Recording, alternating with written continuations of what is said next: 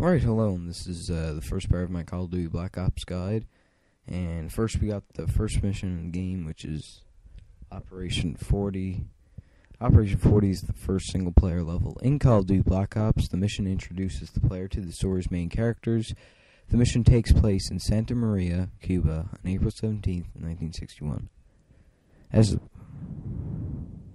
player Woods and Bowman attempt to assassinate the Prime Minister of Cuba, Fidel Castro. When you first complete the level, you gain the achievement and trophy, which is Sacrifice. So that's basically a good bit of it. Here's the overview for it. A cutscene plays where an unknown interrogator is asking Mason questions. Mason is electrically shocked multiple times, failing to give satisfactory answers to the questions. Mason has a flashback leading to the start of the assassination of Castro. The mission starts with Woods, Mason, and Bowman speaking to Carlos in a bar. Carlos provides them with intel to keep them with their mission. Tropa's soldiers enter the bar with the task force remain calm. A Tropa's officer comes over and grabs Mason, and Woods grabs him and impales his hand to the counter with his knife, then smashes him in the head with a bottle. Mason then draws an ASP and eliminates the enemy soldiers.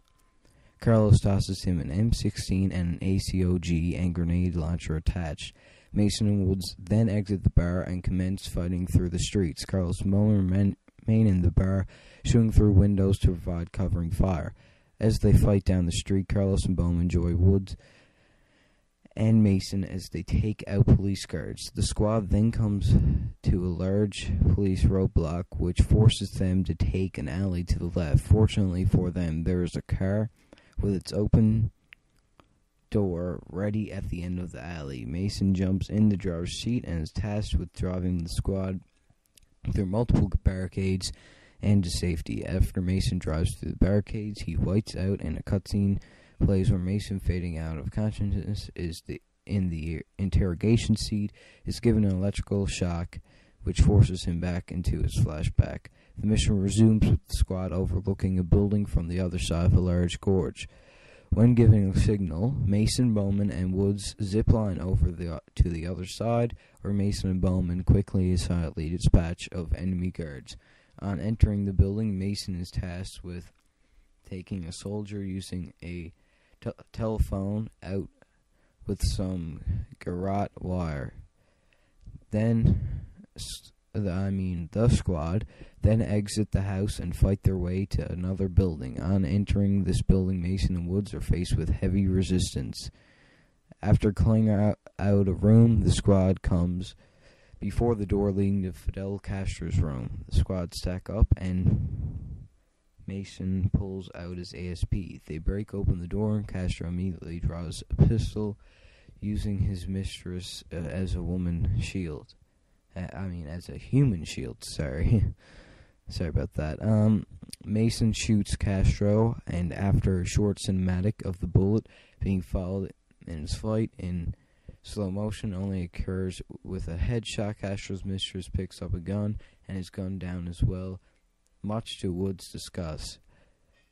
The squad then fights its way out of the building through the courtyard and towards an airfield. The squad runs down a cliff while secured with ropes, and they make a break for a hangar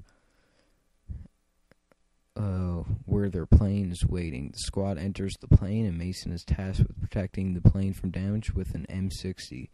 Mason then jumps out of the plane and stays behind, but in order to use an anti-aircraft gun to clear the runway. Mason is then pulled off of the AA gun by Lev Kravchenko and is shoved to the ground and stomped on once. Mason awakens seeing Fidel Castro and Nikita Dragovich discussing what to do with him. It is explained that the squad merely killed a double. Castro tells Dragovich to make sure Mason suffers. The mission ends with Mason in the interrogation chair explaining that Dragovich really did make sure he suffered. Anyways, here's the weaponry for the game. Let's see if I can get it in. The starting loadout, the player starts with an ASP. After the police are killed, Carlos throws the player the M16 with grenade launcher and ACOG. And you can find in the level FN, FAL, a Scorpion, an RPK, an M16 is mounted on the plane, and a KS-23. The intel items is located is intel number 1, located on a crate in a building. After you go up a hill and pass a weapons depot, it will be straight ahead as you follow Woods and Bowman to the building. Intel number 2, located on the dresser in a bedroom with a bed and TV in the area. You enter after you kill Castro's double. And intel number 3, located on the top of a ladder inside the first hangar. You enter after you rappel down the hill airfield. Thank you very much, and that's all for the first mission of Call of Duty Black Ops Operation 40.